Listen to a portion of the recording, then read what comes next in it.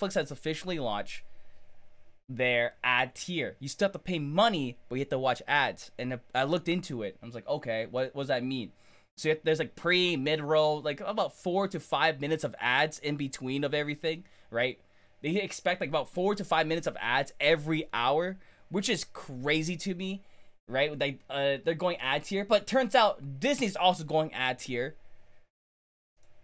because even Disney, like all these companies are losing money left, there, and center. Even though Disney is peaking or topping with 235 global subscribers, they still are losing $1.5 billion, which is insane to me. Where, like, if you're thinking of a streaming service, YouTube is number one. YouTube is free, serves ads, and people make content for them. And all they have to do is kind of manage everything, manage the community. While these guys have to take care of, like, actually producing a real show, having a good show, and hope it hits, and hope people come in to pay to stay in, right? Which is just, no one really wants to do that anymore, right? It's like reverting back to TV.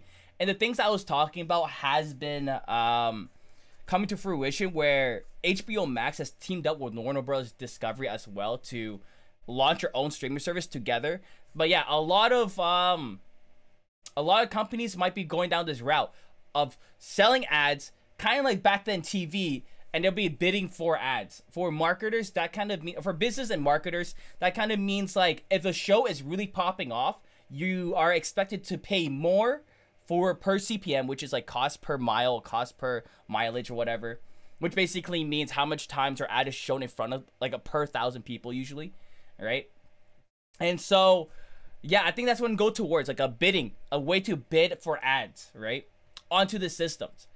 And which leads to my next thing. Okay, I'm making a big prediction, a bold prediction. All right, guys, I'm making a prediction maybe like 5-10 years from now, because this technology has been around for the last 5 years, but I am thinking that this has been trending forward, right? Where it's like an interactive ad, interactive videos, interactive Instagram posts. You might have already seen on Instagram where you can tap on the picture and it takes you straight to the store page. A lot more businesses are picking this up. So you might soon come up to Netflix ad tier.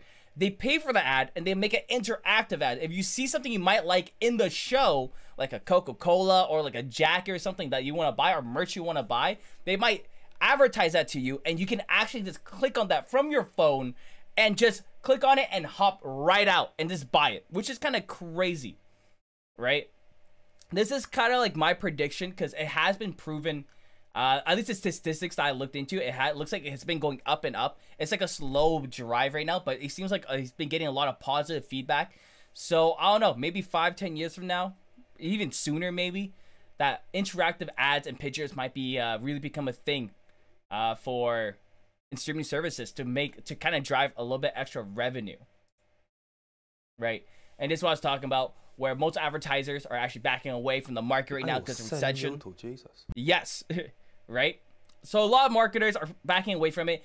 A lot of marketers actually, when I looked into it, are apparently feeling like a lot of them are backing out, right? Not backing out, but waiting and see how this goes, because no one really knows how the ad tier system is going to play out in the business world, right? Is it going to do well? Is it going to be negative, positive feedback? No one really knows.